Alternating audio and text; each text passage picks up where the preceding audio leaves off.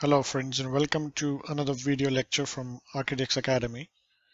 Today we are going to learn about sliding and folding door. In an earlier video we had seen the details of the folding door. In this video we are going to see the drawing and details of the sliding and folding door. So here we are seeing the drawing of the sliding and folding door. What we are seeing here is a plan, an elevation and a section. Now let us try to see the drawing more in detail. First, let us zoom into the plan and see what is the sliding folding door. So as you will see here, the total width of this door is 3.6 meters and it is actually having a frame on two sides which is fixed into the wall. The total door of 3.6 meter has been divided into 6 equal shutters, 1, 2, 3, 4, 5 and 6 shutters, and in the folded position you can see how the shutters are going to fold as has been shown in these dashed lines. So let us zoom into this plan and just see the details. So what we are seeing here is that on two sides of the door we have the vertical timber posts which are of a size of 65 by 120. We call this as a post. Similarly, on the other side, what we can see here is another post here. The shutters of this sliding folding door are hinged to this post on either side. As you can see, there are two dotted lines here on two sides of the door shutter.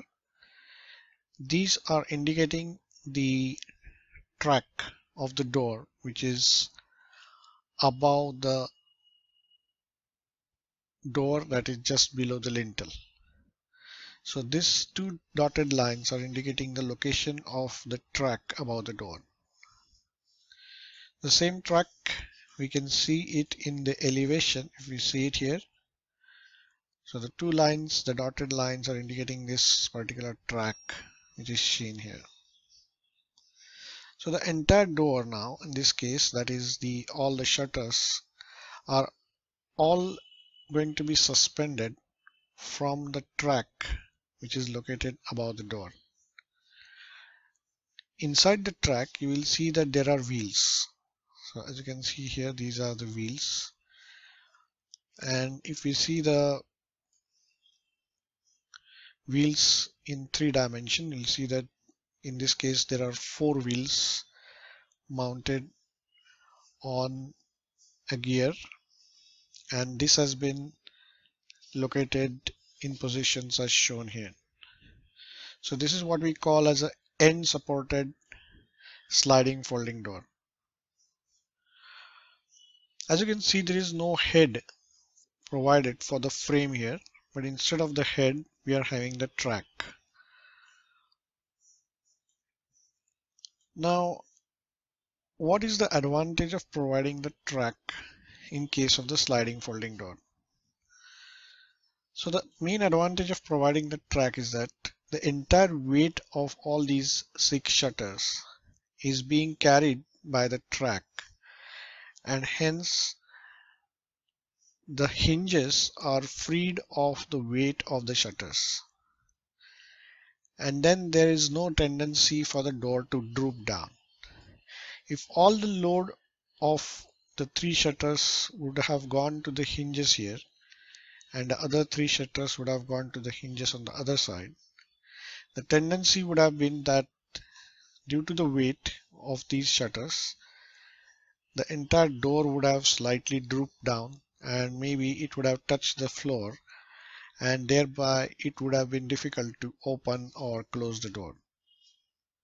So in such a case where we are having a very large opening, instead of going in for a folding door, it is preferable to go for a sliding and folding door where the entire weight of the door is being carried by the channel which is there on the top, or we also call it as a track. We'll also observe that in elevation, if you see this, we see another dotted line, this dark dotted line which you can see here, which is indicating that there is also a track at the bottom of the door.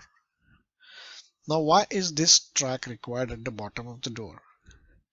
It is important to note that since the door shutters are suspended from the track above, there is no possibility of the door moving along the longitudinal length, that is coming out of the longitudinal length, but there is no lateral stability to the door as it is suspended from the top. You can think it of as a curtain suspended from a curtain rod, and the curtains be waving at the bottom due to the presence of some wind coming from the window. So this type of a lateral movement can occur in the shutters. To prevent or restrict this lateral movement, it is important to have a track at the bottom. So what you're seeing here is in the dotted lines a track here. The same can be seen here in the section, which is showing you this type of a track which is going to be there inside the flooring. And the lower part of the door shutter is provided with a roller, and this roller is of a shape which has been shown like this. So it is allowed to move only horizontally like this, so that it keeps the door within the track and does not allow the horizontal motion of the door, that is the lateral motion of the door. So that is the function of the bottom roller and the bottom track. Just note that the track does not touch the bottom and no load is transferred from this roller to the track. The entire load of this door is being carried by the upper track which is seen here. So this track carries all the load and it is taken to the lintel above. And the two wheels, or rather the four wheels which we see here about the rollers, they are carrying the load and they are moving within the track. So this is the type of track which is there above. On top, as you can see, it is fixed to the lintel, and these four wheels along with the necessary other gear is moving through this particular track. So this is the mechanism of the sliding and folding door. The rest other details remain the same as we have learned in the earlier case of the folding door.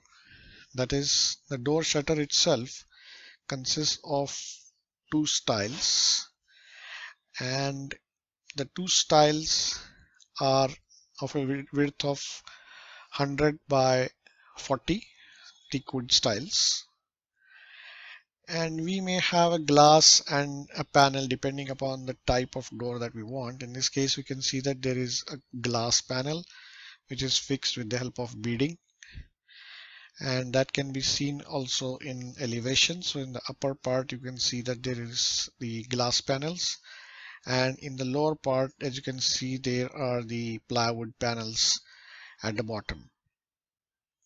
The same can be seen in the section. The top portion is consisting of a glass 6 mm thick clear float glass which is fixed to the door shutter by means of beading, 12 by 12 beading, and the lower part of the shutter consists of an 18 mm plywood panel which is actually inserted into the members of the door shutter. Now, what are these members of the door shutter? We have already seen them in the earlier folding door. The top is called as a top rail, normally 40 by 150. The central member is called as the lock rail, which is 40 by 200. And the lower portion is the bottom rail, which is 40 by 150. So this is how the sliding folding door differs slightly from the folding door. Now one point to note here is that this type of a sliding folding door is called as a end supported sliding folding door. What it means is that the rollers, as you can see here, is positioned at the end of this particular shutter, and therefore this is called as the end supported sliding folding door. As you can see here again, the supported at the end of this shutter, and this is called end supported. There is also another type of door which is called as the center supported door. So this is a sketch which is showing you the schematic sketch which shows you what is the difference between end supported sliding folding door and center supported sliding folding door. For example, this particular drawing is showing you that this is the end supported sliding folding door. You can see the rollers are positioned at the end of the door shutter, and therefore on one side it is hinged and then it is suspended by the two rollers at the ends. Whereas in this particular case, you can see that the rollers are situated in the center of this door panel, as you can see here, here, and here. So in this particular case, you will see that this is called as a center supported sliding folding door. Another thing which you will observe is whenever you have a center supported sliding folding door, the last shutter or the shutter which is connected to the hinge is not a full shutter, but it is a half shutter. So what you will see is that the shutter connected to the hinge is a half shutter, while as the other shutters in that sliding folding door are full width shutters. So this is the difference between the end supported sliding folding door and center supported sliding folding door. In a further video, we will learn more about the center supported sliding folding door. In this particular video, we are learning about the end supported sliding folding door. Now this can take on various types of configurations depending upon how many number of shutters are being provided, and therefore here you are seeing some of the configurations. As you can see here, there are 4 shutters and they are supported by at the end by the rollers. So there are even number of shutters and the door is hinged only on one side. In the second sketch, there are total 4 shutters, but they are divided into 2 parts, 2 shutters on this side and 2 shutters on this side. So these are even number shutters, but on 2 sides, are supported on 2 sides of the door. Next is odd number of shutters. As you can see here, there are 3 shutters here and 3 shutters here, odd number, and there is only 1 roller. So this is what we are actually seeing here in our case. There are 3 shutters and 3 shutters, and the roller is situated somewhere here. So this is the same configuration which we are seeing here. Is odd number of shutters on 2 sides. And in the last case, we are seeing even number of shutters. Again, they are going to be 6 in numbers and they are going to be located on one side. So this is how the different configurations can be done. One thing which you will observe in this type of a configuration is that when we close these shutters, the 2 central shutters can be opened without sliding the door. So this is the advantage of having odd number of shutters, that you can have some shutters which are free to move and they are not connected to the rollers.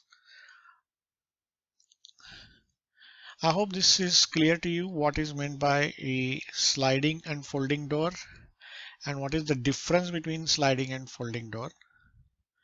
If you have any queries, please contact us at architectsacademy@gmail.com. Thank you.